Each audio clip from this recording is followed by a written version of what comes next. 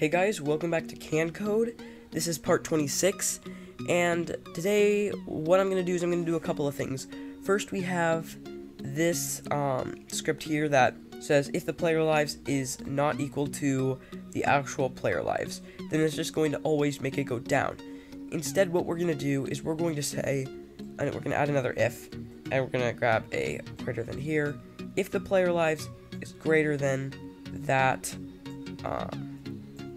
and then we're going to also say if the player lives is less than the actual player lives.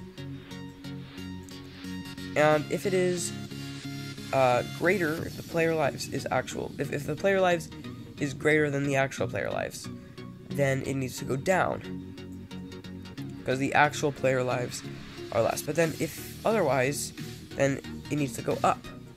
And the reason why we're going to do that is because in the collectibles, here we have change the player lives by 1. Instead, what we're going to do is we're going to delete this block, and we're going to grab a set block, and we're going to set the actual player lives to 5. So we're just going to make that, or actually, sorry, we're gonna change the actual player lives by 5, and we're gonna put that right here before it deletes this clone, and we're going to put this right there. Actually, this here, what we can do is we can add to the life bar. So right here we can add it to the life bar, and then we can delete it. Now here we can add this right like that. Okay, now when we try this, let's try it out and see what happens. Okay, here we've got some potion. So when I grab it, okay, it seems to work. Alright, that's pretty nice. Here, if you check in our third progress report, which is not out at the moment, but it will be, I have these 2 songs in the stage. This one called Nemesis, and this one. They are both from the Fat Rat, but they're music that I'm going to add. Here, we can delete these. And what this music that I'm going to add is going to do is it's just going to have, when flag clicked, we're going to say, stop all the other scripts in this sprite. We're also going to stop all the sounds, and then we're going to play Organ Reprise until done forever. And then we're going to do this for also if we receive end game. So if the game ends, then we're also going to do this. But if we're actually playing the game, then I want it to do something different. I want to say if we receive play, then I want it to do the same thing, except that we're going to play Nemesis. Whoops. Just this right here. Now when we play this, it should work. So I press play, and we have this song, and then when we play,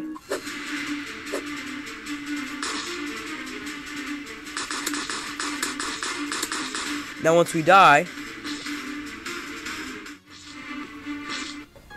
and then it goes back to this song. So I think that's pretty good. I'm muting my sound while playing this just because I don't want it to be too annoying while I'm kind of trying to teach you guys stuff.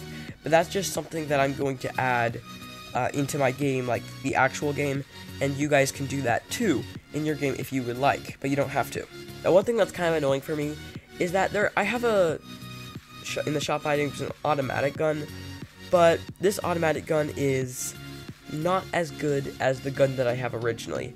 The gun that I have originally is actually a lot better, and it's a pretty nice, accurate, fast gun, and you can shoot as many bullets as you want. The automatic gun is way too inaccurate, it's hard to control, it doesn't shoot that much. Actually, you can shoot faster with the normal gun, and also, it just wastes your bullets, while this gun you can be a lot more accurate and use every bullet for what you want. So, right now, there's literally no point in buying this gun at all.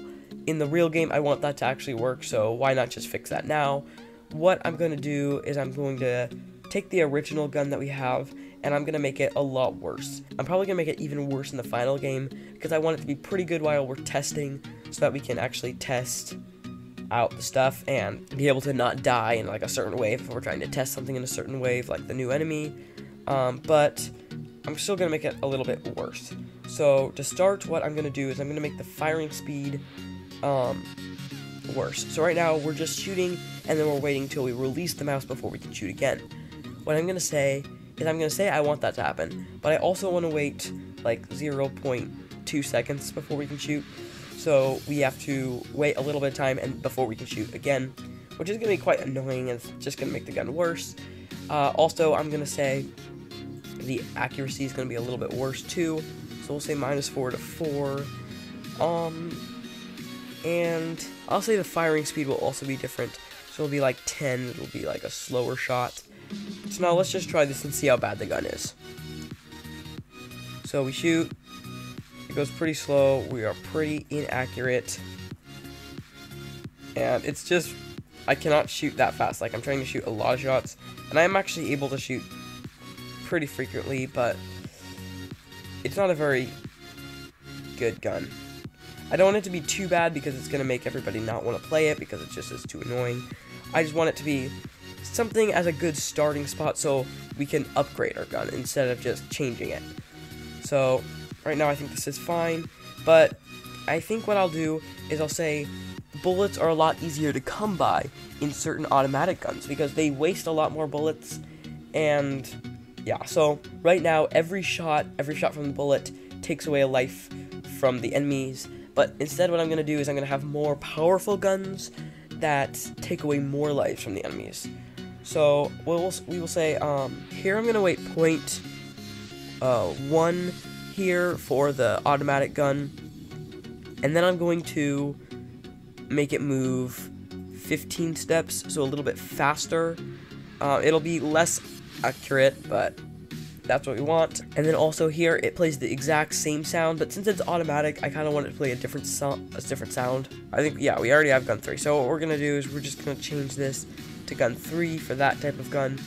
And now we can just play it. So, okay, I died.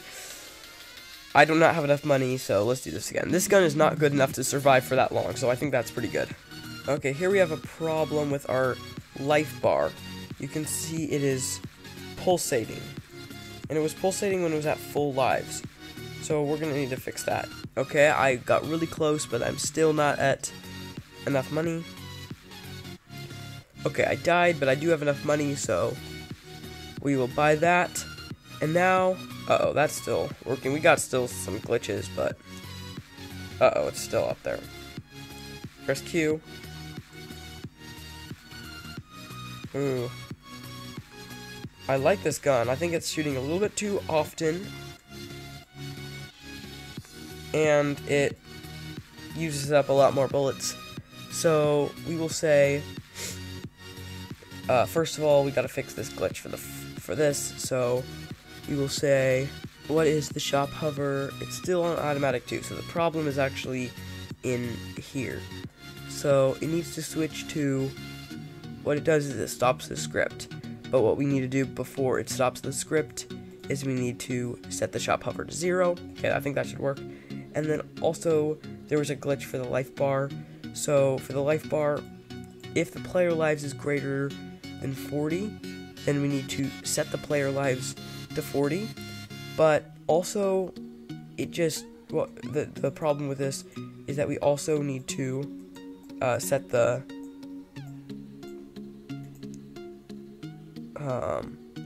actual player lives to 40, I believe, maybe.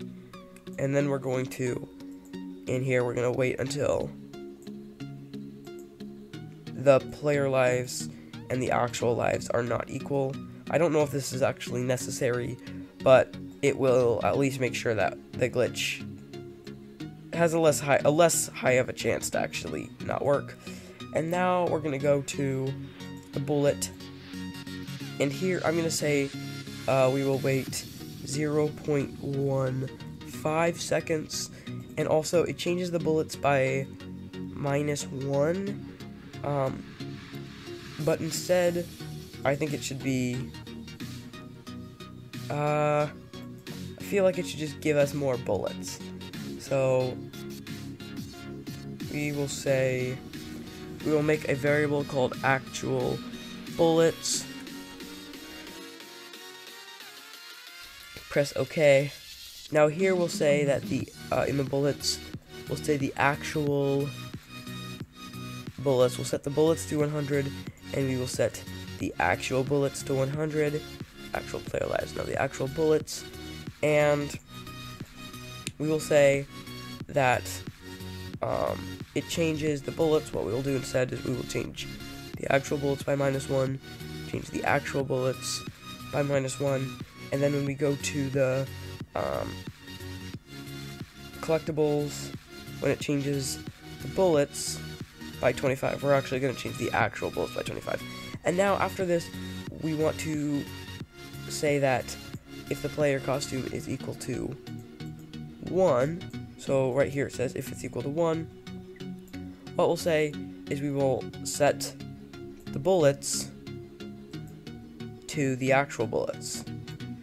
But if the player costume is equal to 2, then what we're going to say is we're going to set the bullets to actual bullets times 2.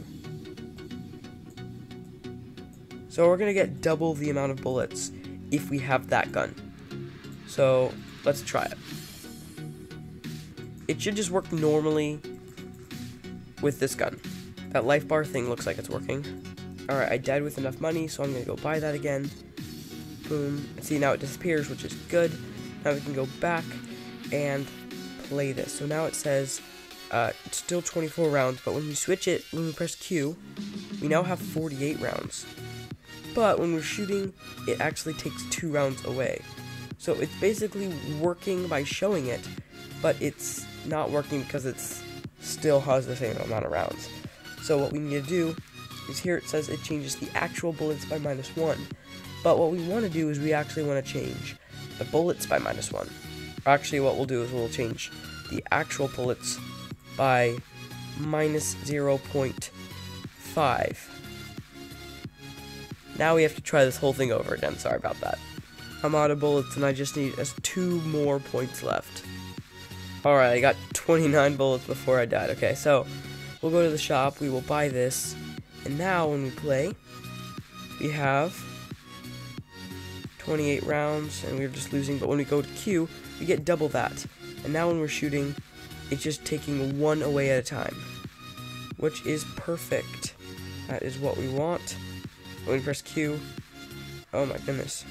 So if we press Q and we have a odd number, it's not going to work really. And that's because what's happening is it's taking it from the bullets. So we're going to go to the score here, and it's doing the bullets, clone ID to clone ID, which is the bullets. But what we need to do is we need to say round. So do the round variable and round variable. Now we could try this again, but instead what I'm going to do is I'm just going to make the cost 0 because it just, of the automatic gun, because it just is too much time to do this every time. So we'll go to the shop, we'll buy this. Oh, it's not letting me buy it. Oh, wait a minute, I know why it's not working. If it's greater than 0, we need to say greater than -1. Go to the shop, purchase it, okay, and we play, press Q, we have 200 rounds, and it's just shooting like that. Now, if we have an odd number, like that, we press Q, gives us 90 rounds, and then we press Q again, it gives us 167.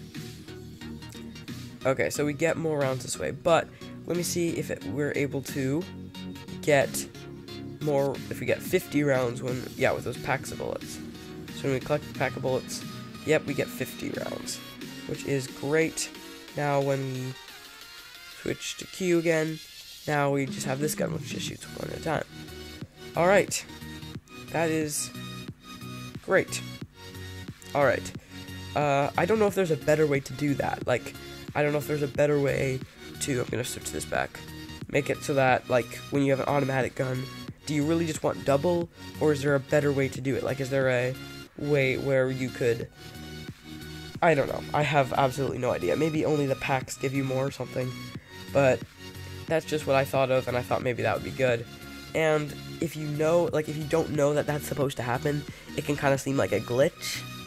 So, I mean, I don't know. I don't really want people to think that it's a glitch, but there may not be another way.